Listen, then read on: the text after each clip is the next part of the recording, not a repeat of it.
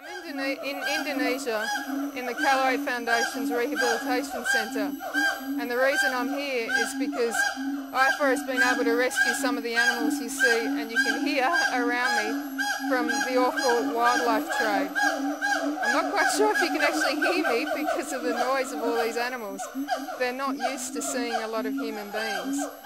So this is a forest environment, as you can see, which is perfect for rehabilitation, which means these animals will get a better chance at survival in the wild when they're eventually released. But also because of that, they don't like a lot of visits from humans, but we won't be here for long.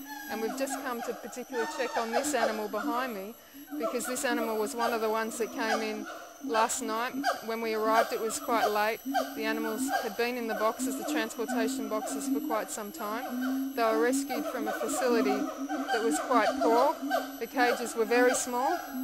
The animals didn't have any room to really move around. They had poor quality food and the cages were quite dirty. So when the animal arrived it was very scared and didn't want to come out of the box. And so we had to actually tranquilise the animal to put him in this new cage with a new friend who he doesn't know at all. But it seems, as you can see behind me, that he's quite pleased to be in there, so that's a good sign. So we're very hopeful.